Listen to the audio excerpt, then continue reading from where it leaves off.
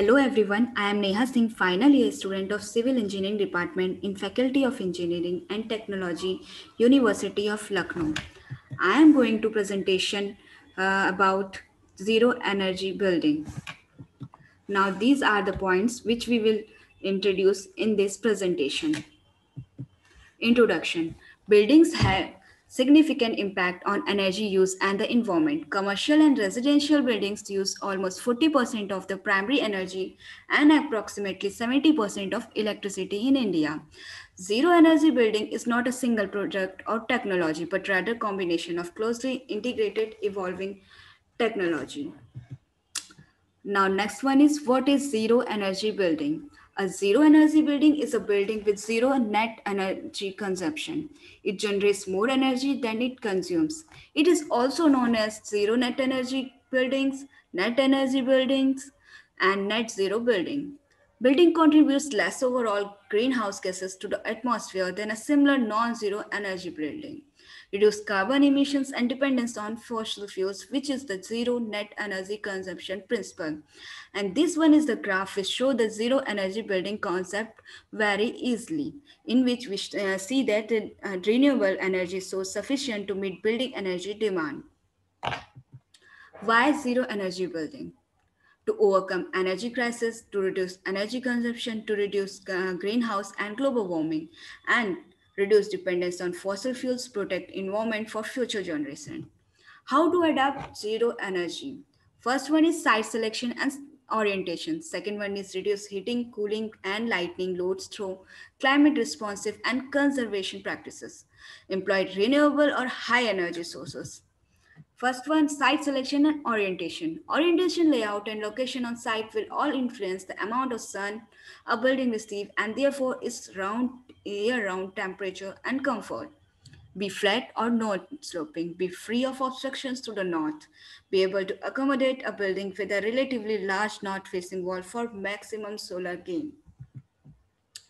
Now we will discuss about the design used in zero energy building. First one is passive solar and design. In this design, building design windows, walls, and floors are made to collect, store, and distribute solar energy in the form of heat in the winter and reject solar heat in summer. This is passive solar design because unlike active solar heating systems, it doesn't involve the use of mechanical and electrical devices.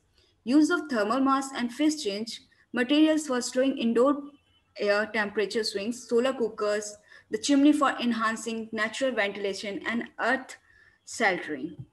This one is the diagram which show the passive solar design, in which we see that we use south facing windows in which sunlight come to the buildings and easily get lightning in summer and as well as winter season. Second one is building envelope design. In this design, use high performance building envelopes, select wall roofs and other assemblies based on long-term insulation, air barrier performance and durability requirements.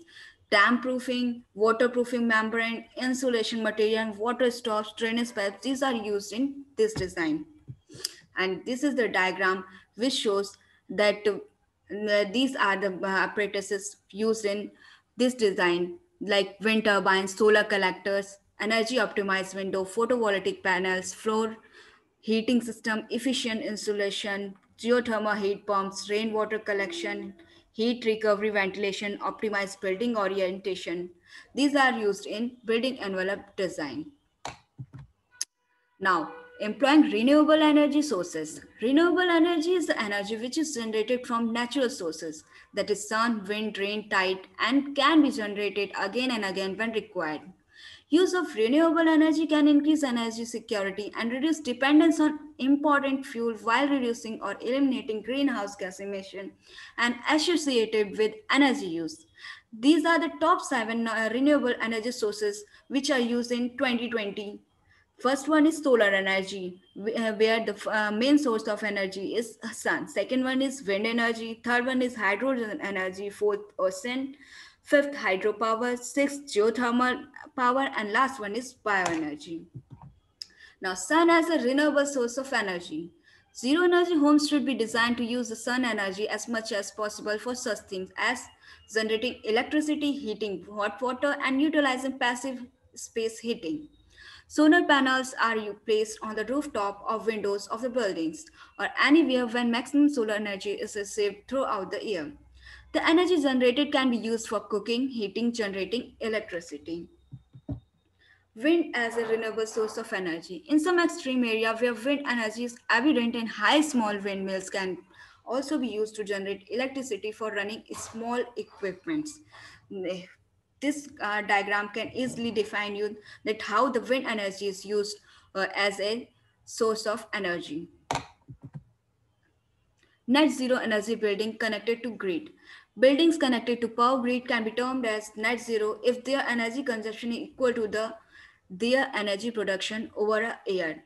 This is photovoltaic field we will design, and now it connected with electric grids and supply the electricity to our buildings. Now, the advantages of zero energy building. First one is isolation for building owners from future energy price increases. Second, increased comfort due to more uniform interior temperature. Reduced requirement for energy, reduced total cost of ownership due to improved energy efficiency. Reduced total net monthly cost of living, minimized extra cost.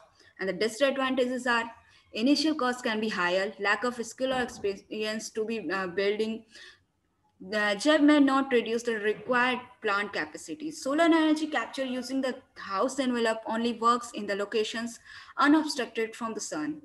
Without an optimized thermal envelope, the embodied energy, heating and cooling energy and resource uses is higher than needed. Now, these are the three buildings which are constructed on the energy building concept. The first one is the Indra Paryavaran Bhavan, New Delhi. Second is Sun Carrier Omega Bhopal. Third one is Akshay Urja Bhavan. Now, first one, the Indra Paryavaran Bhavan, New Delhi. Constructed with adoption of solar passive energy and energy efficient material. Installed capacity of 930 kilowatt peak power, the building has the largest rooftop solar system among multi-storied buildings in India. More than 50% area outside the building is a soft area with plantation and grass. The building has a robotic parking system in the basement that can accommodate 330 cars. Second is Sun Carrier Omega Bhopal. Sun Carrier Omega is the first company to bring to India the sun tracking intelligent solar PV system, which generates about 40% more energy than fixed system. Sun Carrier Omega has commissioned India's first commercial net zero energy building. Last one is Akshay Urja Bhavan Panchkula. The Department of Renewable Energy, HEREDA, has constructed its office building Akshay Urja Bhavan on institutional plot measuring on 1 acre at Sector 17 Panchkula. This building is being constructed based on solar passive design techniques, having building integrated photovoltaic system of 42.50 kilowatt capacity. Solar chimney, evaporating, cooling, cavity walls, use of fly ash, waste brick, water, recycling, and energy efficient light, etc. used in this building. Now, what is the motto of zero energy building? In this diagram easily define you that what we want, why we use zero energy building, and the in this diagram we saw that we use the process of recycling of materials, using of renewable sources, and less harassment of non renewable sources present in our earth. Thank you.